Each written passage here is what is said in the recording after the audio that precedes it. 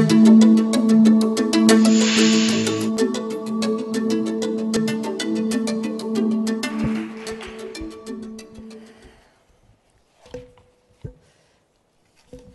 Christine, ladies and gentlemen, although I don't see so many men around, dear friends, I'm really very, very happy to be here today, and I have to thank all of you to invite me, and also I would like to thank your board member Lorella Zanardo for putting us in contact. It is great. It is really great to see so many motivated, passionate women from all over the world to come together to help one another achieve more. This is, I believe, it's a wonderful task to help one another. We need to get rid of the so-called glass ceiling, and organizations like WIN are playing a very important role in enabling us to do so. I'm also glad that the 18th Global WINConference is taking place in Rome, and would like also to extend my warmest welcome to you all. Italy has made a lot of progress in terms of women's empowerment, and this happened during the last decades. But, of course, we still have a long way to go to ensure women find jobs, keep those jobs when they have children, and earn as much as their male colleagues. Because this is not the case yet, unfortunately. And also, a lot must be done to combat domestic violence and the sexism, which is still rampant in public discourse and in the way women are depicted by the media. So let me begin by telling you a little about myself. I grew up in a small city, in a town, in the hills of central Italy, in a large family. I was the eldest daughter. We were 5. And despite the rather traditional context I grew up in, from a very early age, I have to say, I tended to dispute my elders' authority and the way things worked in my family. Why were my sister and I asked to lay the table while our brothers played? What was the reason of this? There was not a real reason. I couldn't understand why the difference. And why were we the only ones clearing up after the meals? So these were the questions for me and my sister. And we decided to go on strike. I tell you the truth, we went on strike. At the end, my mother, 5 children, she was a teacher, she was desperate. She realized she couldn't ignore our request. And at the end, we won. Our brothers were with us to do what it was necessary at home to do. Now, of course, they still hold it against me. But I think that at the end, they are also grateful. Their wives are grateful. Yes, they indeed are grateful.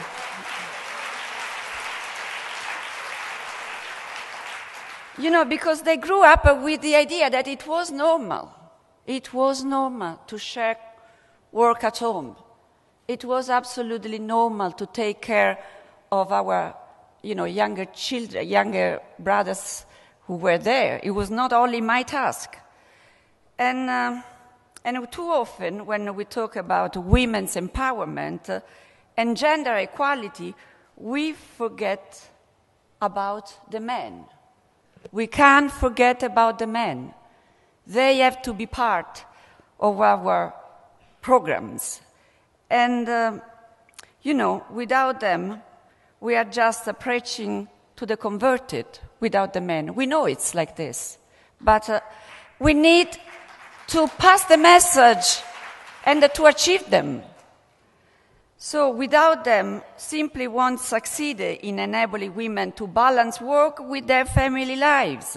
We can succeed in ensuring our daughters believe in themselves and in ending violence against women and girls. At the age of 19, having finished high school and getting ready to start the university in Rome, I decided that I have to travel to Venezuela. So you imagine how happy were my parents. 19 years old, alone. I said, look, I have my passport, now I can do it. And my father was against this idea because, it's dangerous. Where are you going? So, in fact, it was my mother to negotiate. She understood why I wanted to do it. She negotiated with him. And I left. And I learned a lot. I went to Venezuela to work in a finca de arroz, where you see the life of people there, what it is about, what is poverty, what is, the life for millions of people. And I realized that I wanted to do something. I wanted to be part of the solution. And I decided that I couldn't live without doing something useful for the others. So this trip has totally changed my life, completely. My father was a lawyer. He wanted me to be a lawyer. But during that experience, I realized that my life should be something different. So after graduating, I won a scholarship and joined the United Nations. As it was said by Christine, I worked for the United Nations Agency 25 years. It's a time, it's a life, 25 years. And 15 of which I worked for the United Nations High Commissioner for Refugees. I worked in many troubled areas. Troubled areas means the Balkans, means Iraq, means Sudan, means Afghanistan. And I worked in my country, Italy, in a tiny, small island called Lampedusa, where 100,000 of refugees were landing, risking their lives and accepting the risk to die in the sea. So I have seen a lot of people in these years to perish because they wanted to live in peace and grow up their children in peace. And safety, it's not a prerogative of the Western people. It's a right for everybody. So we have to understand what's happening in the world.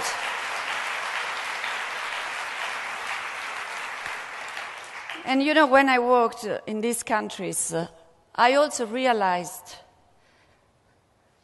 that women were the most, affected by war. The women. Contemporary wars are very often against civilians. And women are the best target. But I also realized they are also the most resilient in the society. Those who can refuse violence and turn this into something positive. So I learned that giving food to women meant that the whole family was fed. Handing women cash grants ensured that the children went to school. And I learned that distributing seeds to women resulted in crops and food for the entire community. It is not the same when you give aid to men. I can assure you. When we talk about the feminine qualities which help us to lead, we should therefore also bear in mind that women have other very important characteristics which enable societies to heal and to come together again. Just like we should also bear in mind that we should be fighting for emancipation of all women, including those millions of women who have no rights. If we really want to have the same rights, we cannot forget those women who have no rights at all. Because if we do so, we won't reach the point of the same level of respect. And also, we should also keep in mind that if we can have our careers, it's because other women take care of our children, clean our houses. Those women, very often, they are migrants. They leave at home their children, and their children grow up with other people. And their children call their mothers only when they need money. And those women become sort of bancomat, you know. And we can't forget also that those women lose their partners very often because their partners decide to have other lives. So all this should be very clear to us. If we really want women empowerment, we can't focus only on ourselves. So let me return to my story. Almost 3 years ago, I was in Athens, the Greek capital. And I was on a mission for UNHCR.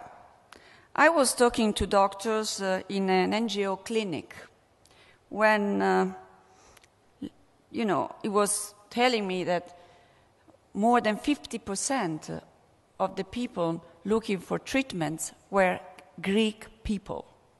Not anymore migrants, not anymore refugees as before, but Greek, because Greek couldn't afford anymore to go to hospital and to buy medicines. We are speaking about Greek, which is the heart of our civilization and democracy. So suddenly I heard shouting and went out to see what happened. And there were a bunch of African young men. And one of these was wounded and was crying, and was really crying. He was desperate. And the others were angry with him and told him to stop complaining and stop crying. You are black, they said. What do you expect? It's normal. It's normal to be beaten up. Don't complain. Stop crying. So, imagine, they said, it is normal. If you are black, it is normal. So I was really shocked. I was shocked because migrants thought the racism violence was inevitable. They have to accept it as a fait accompli. Then, a few hours later, I went to my hotel room and I was writing a blog. I received a telephone call. Of course, I was quite, shocked, as I said.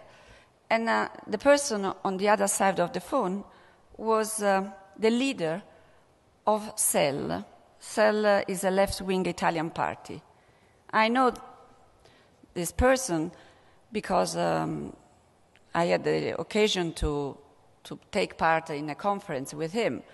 But, maybe sometimes he called because there was an emergency, something bad with the refugees in his region. So basically he said, look, we are preparing now to the upcoming elections, we are preparing the list, and we would like you to stand as a candidate. So it was a surprise for me. I was not looking for a job. My job really liked a lot. And so I was like, thank you very much, I appreciate, but give me the time to think about it. And then I thought, we are in the middle of a political crisis in Italy. People, are far from politics. Things have to change. And I thought maybe arrived the moment to give something back to my country. The country where I was, which educated me and which gave me the values I believe in. So basically, after a few weeks when I went back to Italy, I spoke with him and I accepted to leave the UN system after 25 years and to try to do my best in my country. So there were 2 months of very tough campaigning here and there with rented cars, little money, no experience at all, having the chance to meet maybe 10 people, 15 people, and it was not easy. A small party which couldn't give us any support, basically. So it was an adventure, I have to say, but very exciting adventure. So I was elected. And yes, sometimes I have to remind myself.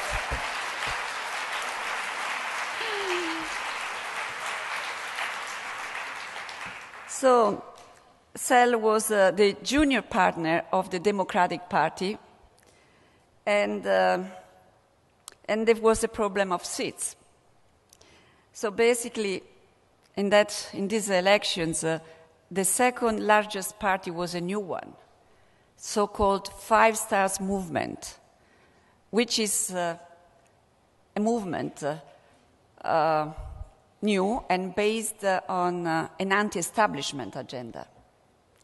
So then, of course, because of this, the winning coalition, which in any case didn't have enough seats in the Senate, wanted to prove, to also accept the challenge that even the traditional parties could change and could promote new faces.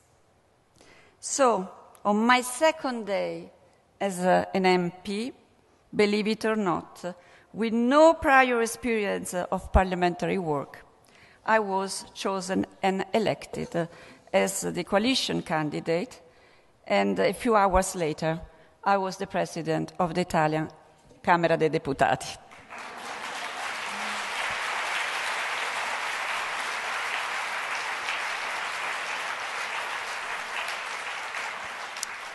My dear friends, I have to tell you, it has been a learning process, not easy, believe me, for good or for bad.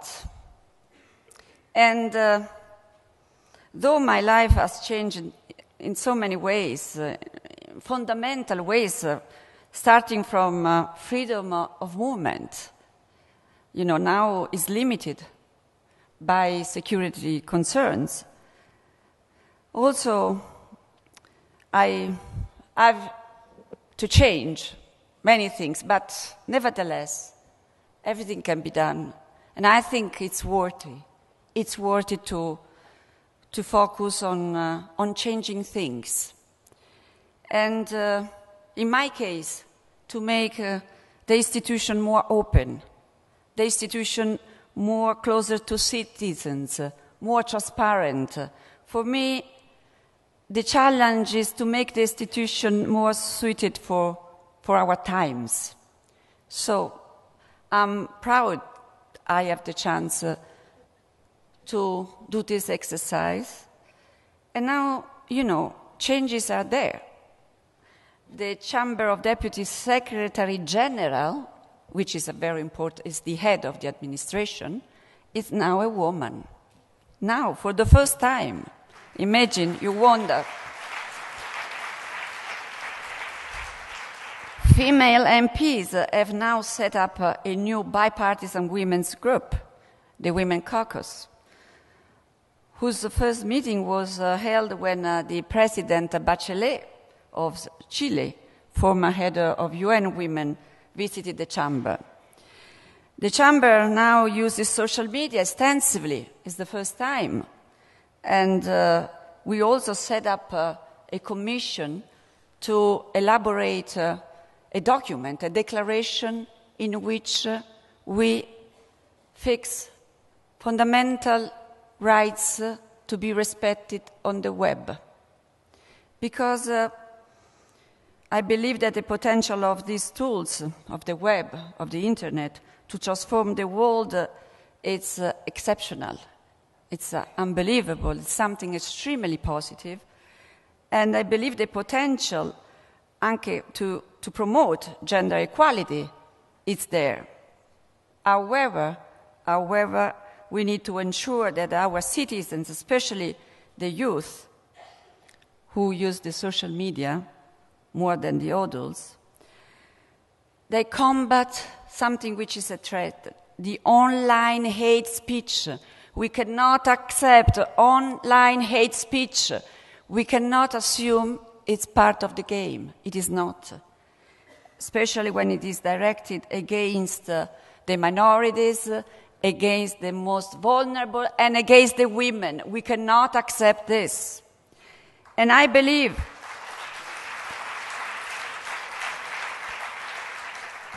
that also women participation in politics is fundamental. If we really want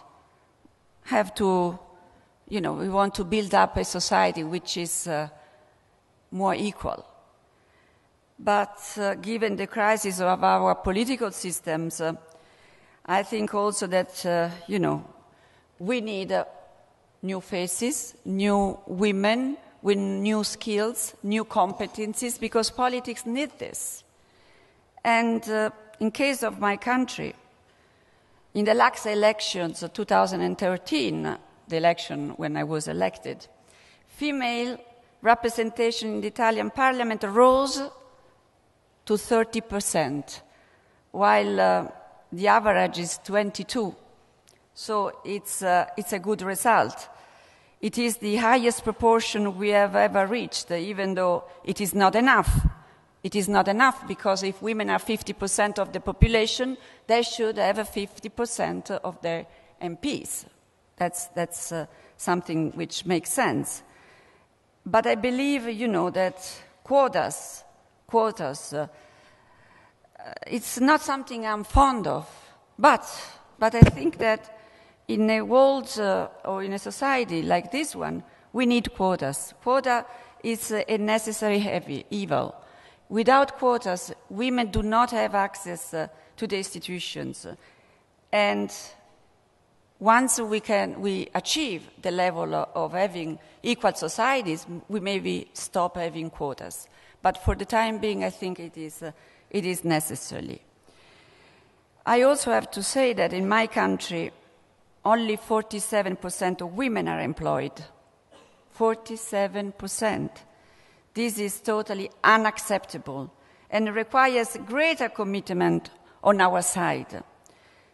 You know that the IMF has repeatedly stressed that if more women work, the entire economy, and not only women benefit. So we have to make them understand that it is in the interest of the entire society that women work. And it is much easier for women who are financially independent to end abusive relationship. If women don't have this kind of possibility, they don't have also the freedom to leave those places where there is violence. In my new life as a parliamentary speaker, I'm committed to raising awareness about issues which I am passionate about. Fighting the gender equality is one of them, believe me. This is one of them. It's not always an easy task, even when the subject we tackle appear to be minor or uncontroversial. My native Italian is an heavy gendered language. When high status roles and professions have invariably been masculine, even when those filling them have been women. So the role is always masculine, meaning female ministers, female lawyers are called by the male version of their roles. Il ministro, minister, it's Mr. Minister, not Lady Minister. L'avvocato, so the masculine way. While nurses, for example, have always been feminine, as have school teachers. So I have tried to change this mindset, as I believe that language codes reflect power structures. They do reflect power structures. In the beginning, I was made fun of because I insisted on being called Madam President. Is it strange? Am I Mr. President? But it was considered like, how could she say that? This is unacceptable, Madam President. So then I decided it was better to be ironic about it. So then when in the assembly somebody called me still Signor Presidente, Mr. President, I replied, thank you, Madam MP. And everybody's laughing. So let's be ironic about it.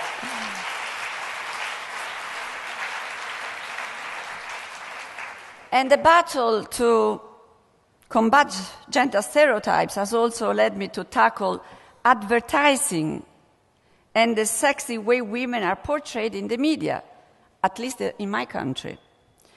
I object to seeing ads where families are gathered at the dinner table, and the mother is the only person cooking or serving everyone else, the mother. Or where I see ads with semi-naked young women used to sell toothpaste or cars. Why? Where is the relation? Or where men drive a sports car in, empty landscapes while women crash their cars while parking. Why do I have to crash cars? I never crash cars parking.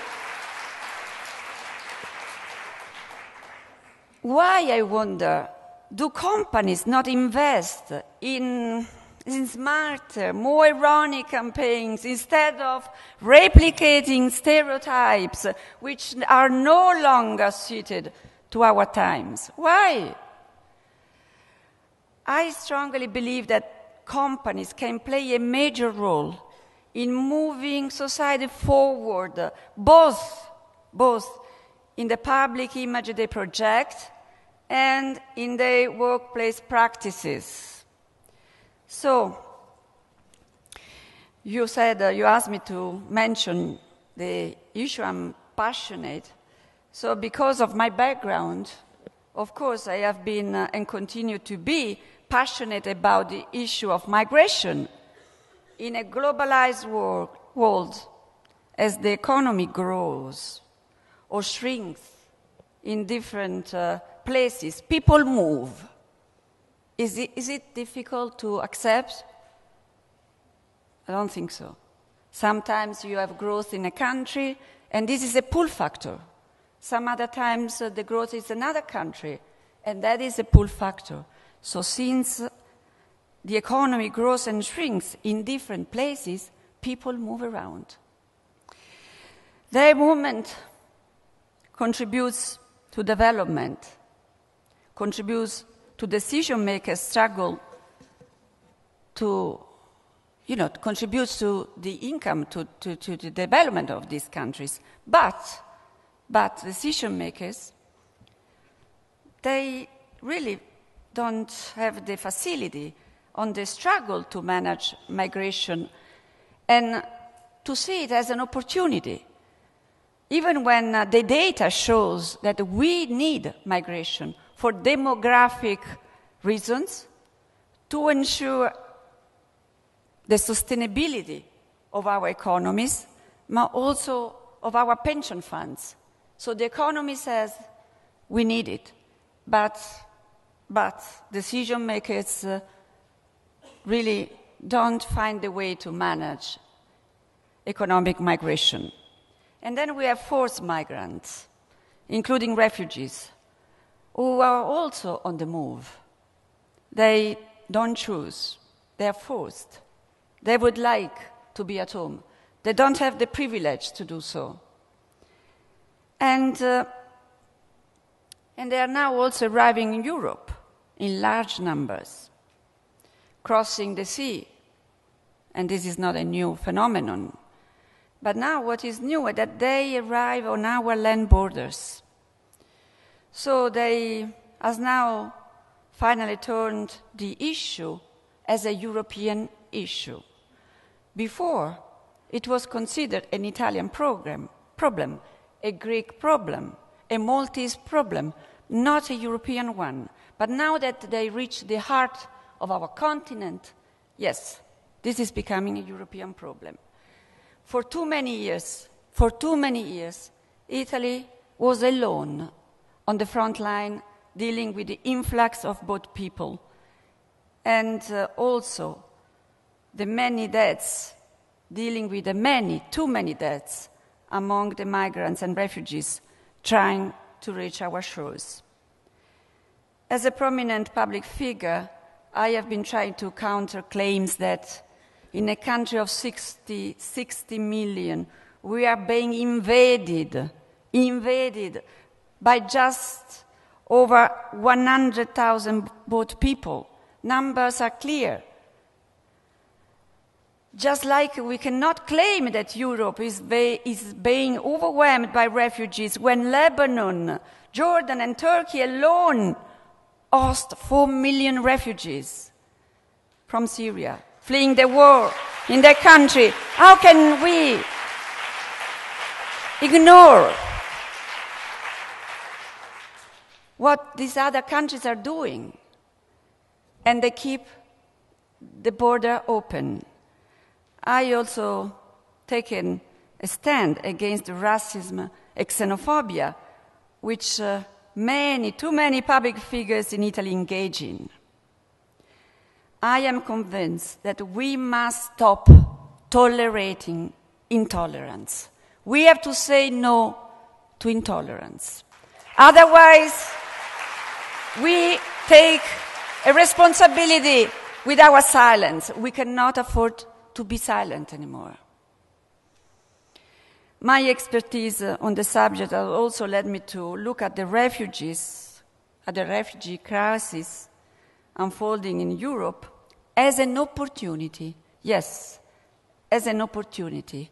This may strike you as strange, but however, it is evident, and I just mentioned that no single state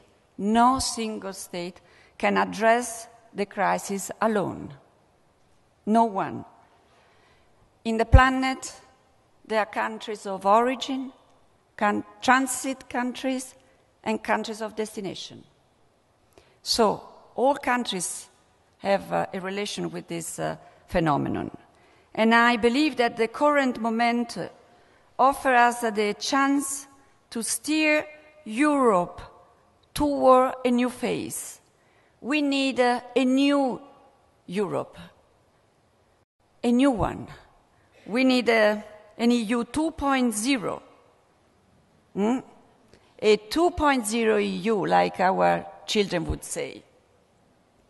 A more united, stronger Europe, which is able to respond to its citizens' needs and also to act as a global player. We need to work towards the establishment of the United States of Europe, the United States of Europe.